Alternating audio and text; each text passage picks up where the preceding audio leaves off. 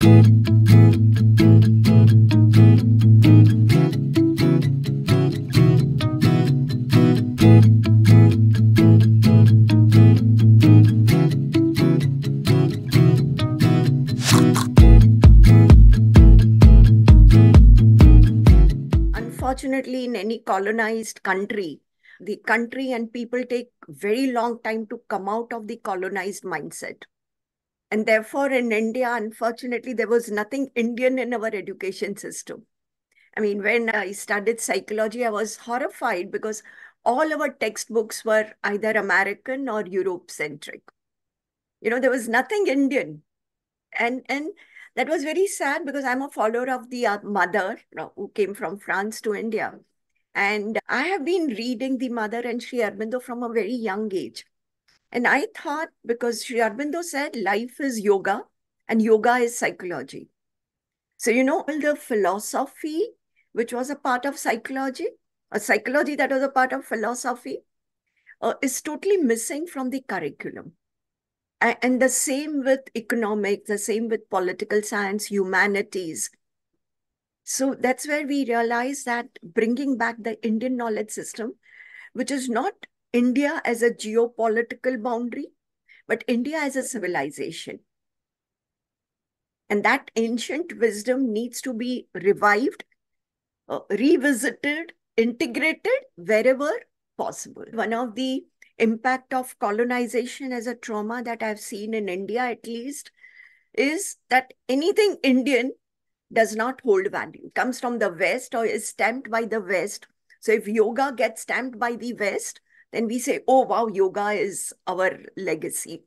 But you're not ready to own your culture or civilization, right? And that trauma has impacted people going through low self-esteem about who they are, and they've lost their voice.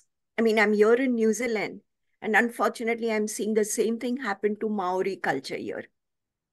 The way we know of or we talk of Maori culture, the values, the well-being that it can bring to the world and humanity, you do not really see that integrated in education, workplaces, or their way of living. So that then becomes colonization, becomes a intergenerational trauma, because I'm carrying my ancestors in my blood, right? I'm carrying my ancestors in my genes. And whether I'm aware of it or no, I'm carrying that in my psyche as an imprint. And that imprint has to be brought to an awareness level to be able to address it. Therefore, there is awareness and then there has to be action. And the only action I realize for trauma is dissolve it. It's not a cognitive thing. It's a very emotional and experiential thing. So I cannot talk about it in a cognitive way and say, okay, I'm free of my trauma. The trauma has to be dissolved, right? And therefore, a lot of transdisciplinary interconnections have to be made. So we look at ancient wisdom, we look at modern sciences, we bring them together, and then we create practices, everyday life practices that help us become aware of our trauma and address them. In India, I realized that the ideal could be that India becomes the voice for humanity, where, you see the vibrancy of people practicing Ayurveda, practicing yoga, living their civilizational, cultural values, which is slowly happening. Post-pandemic, it is slowly happening. So let me bring back the ancient wisdom from Ayurveda and yoga. Ayurveda, as they describe it as a manual of life skill. It's not just a medicinal system, right? It's Veda, knowledge of Ayu. Ayu is life. Ayurveda actually describes life, and the beauty of Ayurveda is that it is for everyone, right? So it's not for Indian people, it's not for a people from certain region, but the sages talked about humanity at large. And they say that our life has purpose and meaningfulness. And to achieve that, there are paths, right? So the path begins with dharma, where dharma is a Sanskrit word coming from the etymology dharayati iti dharma. So anything that sustains you, holds you together is dharma. And I felt it's a beautiful way to look at our life. It's only psychology has taken more than 200 years to reach positive psychology, where Martin Seligman and others are talking about meaningfulness. And here there are sages many, many millennia ago who wrote about how life has to be meaningful for us to be healthy and happy. And then they describe life as hita, beneficial to self and others, because they always saw life as a continuum, we and the cosmos, we and everyone else are interconnected. And only when we are leading a life which is interconnected and integral can we be happy.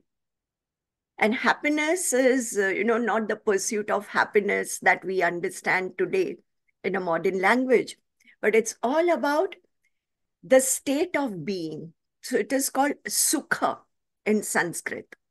Su again is auspicious, ka is space.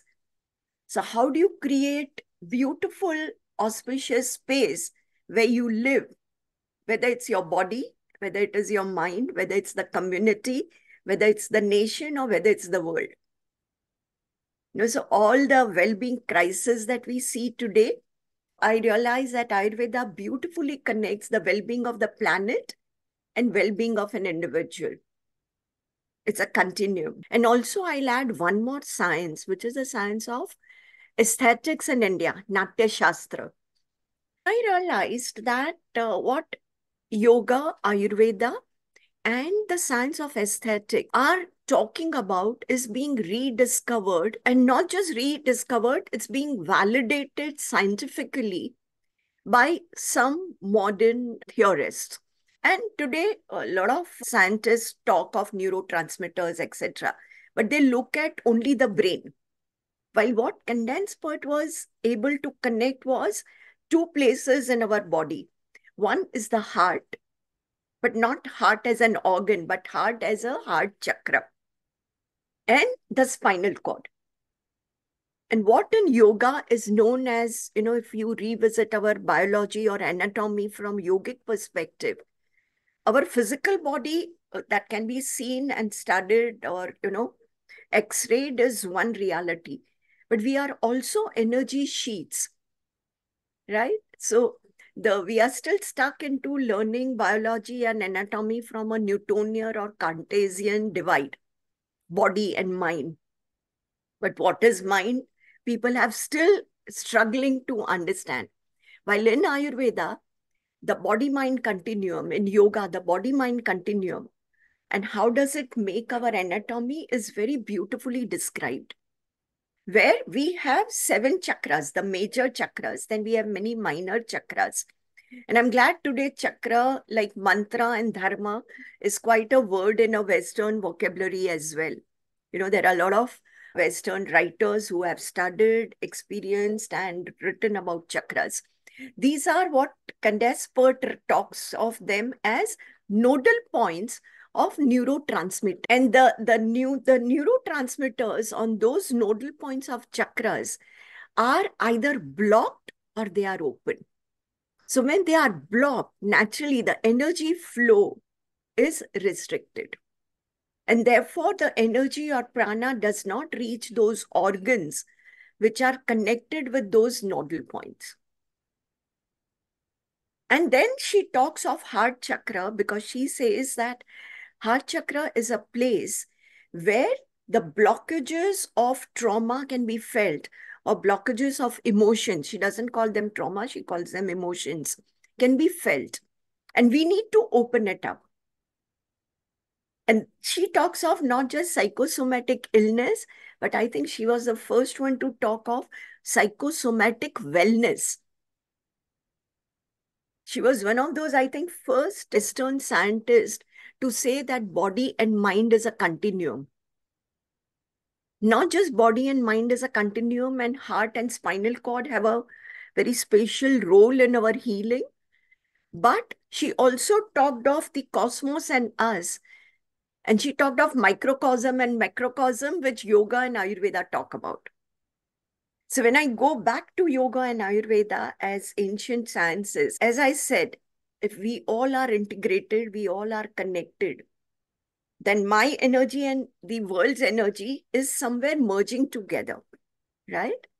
And energy, we all know, cannot be created or destroyed. It needs to be transformed. So when we look at trauma, trauma is an energy block, as I see it personally. And I'm sure we can do more research in this area. But if it's a blocked energy, then which chakra is it impacting? Is it impacting your security? Is it impacting your relationships? Is it about your power or victimhood? Is it about your heart experiencing gratitude, or is it about your heart experiencing a closed xenophobic existence where you switch on to a survivalistic mode? And we all know, and this is what scientifically people talk about trauma and response to trauma from medulla and amygdala as, fight, flight, or freeze.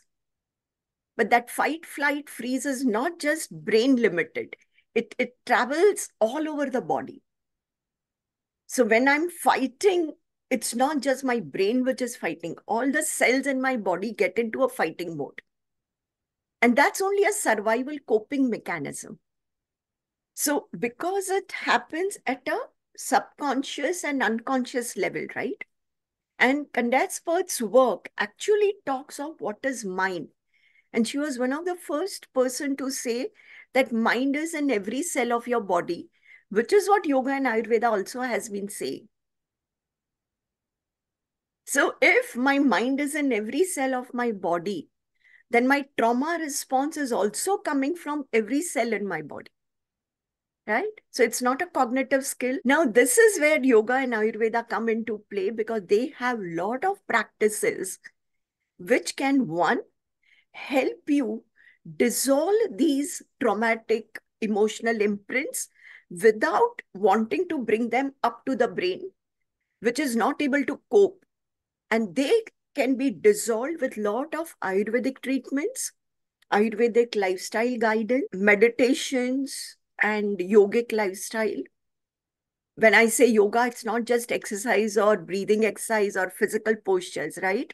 Because yoga, Patanjali Yoga Sutra, one of the oldest text of, collation of Yoga Sutras, talks of yama and niyama, which are the behavioral codes at individual level and collective level.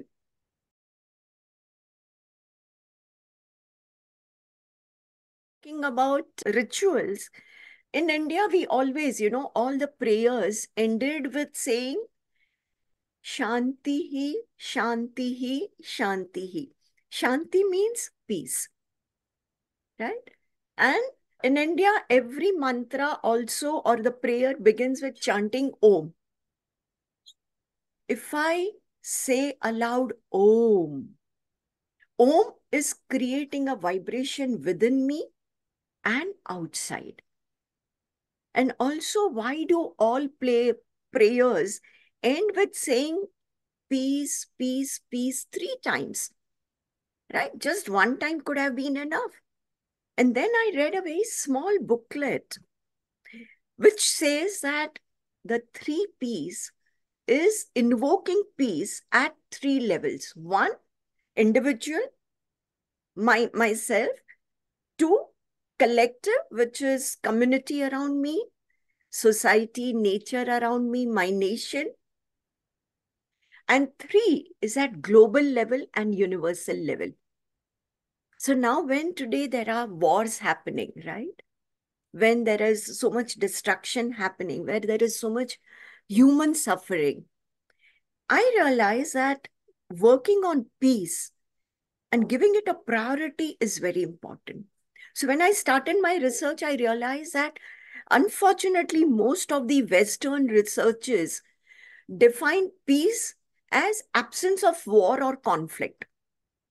Peace is not seen as a positive construct in itself, which is there in India.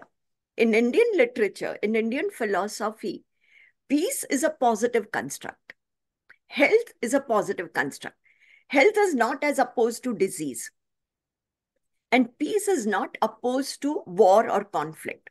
So if peace is a construct in itself, how do you arrive at it?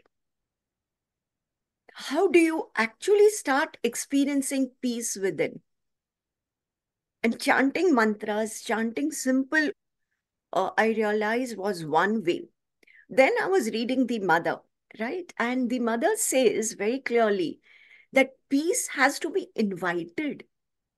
Peace exists around us at a vibrational energy level, but we have to become calm enough to invite peace. And the moment we start inviting peace by saying Shanti, Shanti, Shanti, or you can use a word in your language, your mother tongue, right? The moment you start experiencing that, giving that a priority, slowly your life begins. And connecting back to David R. Hawkins' work, which I've also mentioned in my this chapter, that peace is one of those highest vibration for an individual. And when we vibrate at a higher energy or frequency, it compensates for thousands of people around us. So let's say if we include this as a part of leadership training, that leader of the organization or leader of a team will able to be compensating a lot of negative energy or negative emotions in the ecosystem. Let's say if we train teachers to vibrate, right, at this level, we'll be creating generations of students who will grow up more into the well-being zone rather than the disease zone, trauma zone. And if we naturally train our national leaders, international leaders, right, to be vibrating at a certain level, I'm sure the humanity will have a greater, much better future. We talk of ancient or indigenous wisdom at one level, and then we say this is modern, right? And a lot of people have this misconception that ancient is outdated. And a lot of people think modern is more scientific, modern is the complete know-how. Unfortunately, or fortunately, we realize that what is ancient is being rediscovered by many modern theorists, right? So it's we as humanity, we just have to take a U-turn, go back to our own cultural roots, civilizational roots. And I realized that most of the indigenous cultures, because they were connected, rooted in nature. I've been to Hawaii, I've met some of the kahunas, the wisdom holders. And one of the lady, I still remember, she held my hands and she said, "You are one of us." And I realized that she felt that and I felt that because of the Mother Earth, right? We could have lived in different lifetimes. We could have lived on different geographical locations, but ultimately it's all once. In all ancient indigenous cultures, I've found one theme common is, apart from being connected with nature, they're also connected with their ancestors. So ancestral healing. So our history, our ancestors are living within us, not just genetically, but psychologically and spiritually. So ancestor healing is a major ritual in most of the indigenous cultures, including India. In India, we have birth charts, right? I mean, the moment you are born, depending on the time of the birth, they create a birth chart for every child. And most of the birth charts have a problem with ancestors. It's called Pitru dosha. Pitru are ancestors and dosha is some problem. Now, obviously, we really don't know what our ancestors were going through, right? Beyond a certain generation, we don't even know our ancestors. And we don't even know what their life was. We don't even know what trauma they went through. But whatever their trauma, we have inherited it.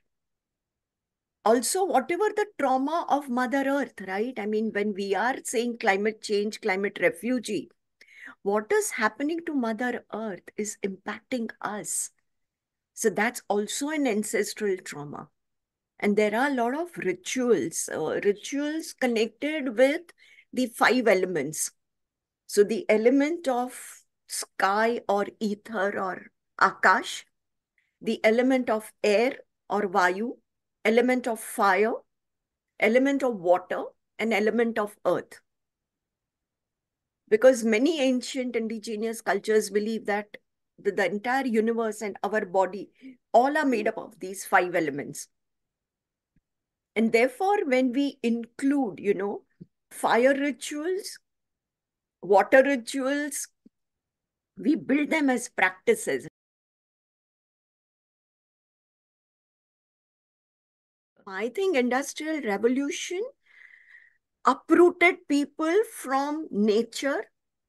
So nature became a resource to be used and exploited. People became resource that needs to be used and exploited. And we didn't realize that we ourselves became a resource which was exploited by others, and we are exploiting others. And this trauma, I think, needs to be addressed, because today corporates have to wake up, to the spiritual aspect, which is not a philosophical aspect. But I would say spirituality is the basic foundation. And most of the United Nations Sustainability Development Goals are far away from being met when we are spending so much money on sustainability goals, climate change, etc. What we don't realize is we just need to bring back that foundation of spirituality in everything we do. And the moment that foundation comes back, right, everything will fall in its place. Right now, we have lost the bigger picture, and we are all struggling with pieces of puzzles, right, and trying to fit them here and there. But spirituality is like a bigger picture. And without looking at that bigger picture, we are not able to fit in those pieces of puzzle.